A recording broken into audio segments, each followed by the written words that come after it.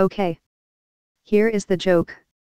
A guy is strolling along a sandy beach one day when he comes across a very old bottle. He's just dusting it off when two rather tired-looking genies pop out. Two genies, he exclaims. That must mean 6 wishes. Sorry, buddy, it's 3 or nothing, say the genies, and hurry up. The guy makes his 3 wishes and races off home to see if they've been granted.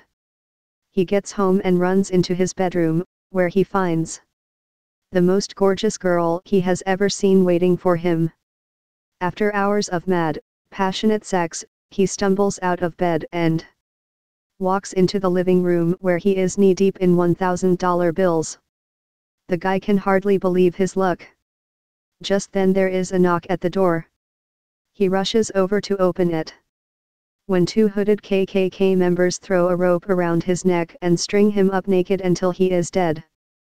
The 2 then take off their white hoods to reveal that they are, in fact, the 2 genies, but looking rather puzzled.